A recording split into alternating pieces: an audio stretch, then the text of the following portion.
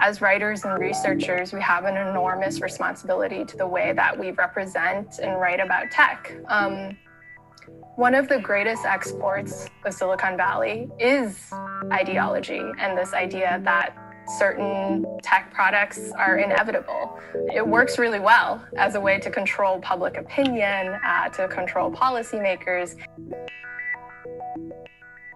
Is that we're building these data systems, you and I, and the people in Silicon Valley, the people in the government, but we're not doing them, we're not building them with the intention of people to feel well inside of them. And maybe a good question for us is how.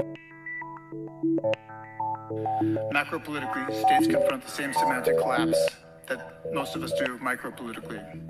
Our words are devalued, hollowed out, repurposed, instrumentalized, and eviscerated in accord with financial programs, not necessarily of our own writing.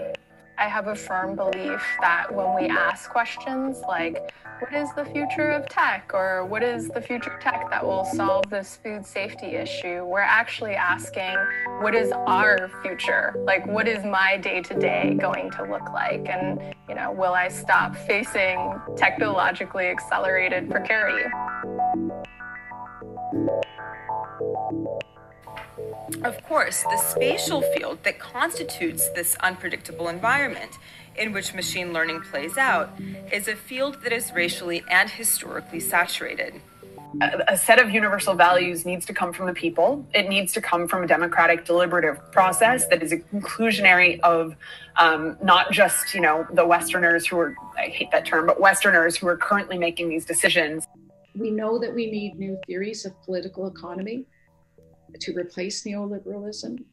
And we know that we need new social experiments to discover them. We know we need to invent new ways of democratic being in the digital age.